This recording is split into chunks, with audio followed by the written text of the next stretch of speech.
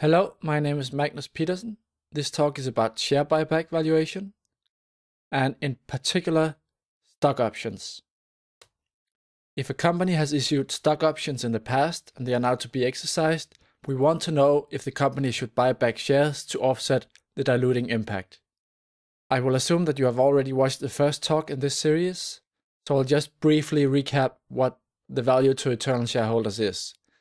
It is a potential for dividend payouts, which is the excess cash that could be paid out as dividends now, plus the present value of future earnings that can be paid out as dividends in the future.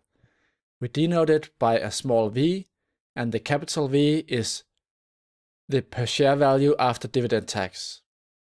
The value without a share buyback, but with the stock options exercised, is denoted capital V subscript exercise. It is the V from before plus the number of options times the exercise price. And we have to take the dilution into account, so we divide it by shares plus options now, instead of just shares. The value with a share buyback and the stock options exercised is denoted capital W subscript exercise.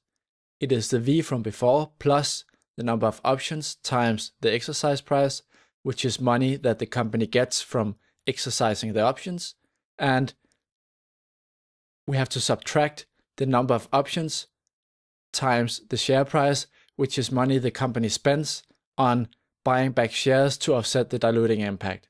So the per share value is just divided by the number of shares from before, because the dilution has been offset. We also take the dividend tax into account up here. The relative value of making a share buyback or having the dilutive impact of the exercised stock options is this. We use definitions from the previous slides, and we reduce so we get this long mathematical expression.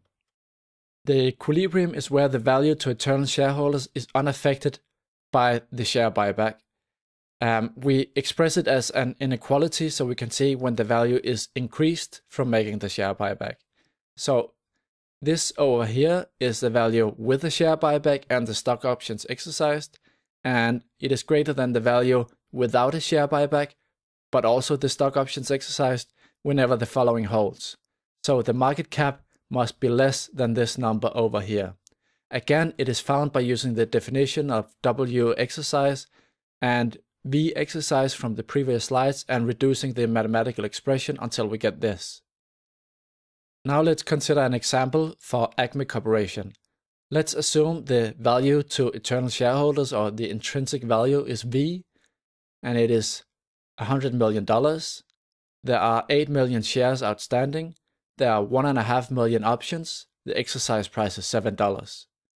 So the value without a share buyback but the stock options exercised is the formula from one of the previous slides, this one here, and we plug in the numbers. V, $100 million, options 1.5 million, exercise price $7, number of shares 8 million, number of options again 1.5 million, and we will leave the dividend taxation as it is because it will factor out on one of the following slides. So the result is a value per share of about $11.63 when we don't make a share buyback, but the stock options are exercised and cause dilution. The value with a share buyback is calculated as follows. We will assume that the share price is $15, and this means the market cap is the number of shares, which is 8 million, multiplied by the share price, which is assumed to be 15, and that gives $120 million. Recall that the value V is $100 million, which is slightly less than this market cap. So the value with the stock options exercised and a share buyback to offset the diluting impact is as follows. This is just the formula from one of the previous slides, and we plug in the numbers. V is $100 million, and the options is 1.5 million. The exercise price is $7, share price $15, number of shares 8 million, and again we leave the dividend taxation as a variable, and what we get is a per share value of $11. So the relative value of making the share buyback can be calculated using the results we just had, which is done up here. So we have the W exercise divided by V exercise, and we insert the numbers we calculated in the previous two slides, and we get about 94.6%. So this means that when we exercise the stock options and we buy back shares under these assumptions of market cap and value V and so on, their value to eternal shareholders is decreased by about 5.4%.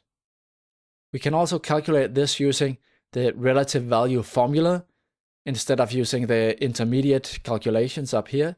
So we plug in all the numbers in the formula, V $100 million, options $1.5 million, and so on, and we get the same result. The equilibrium is where the value to eternal shareholders of Acme Corporation is unaffected by the share buyback.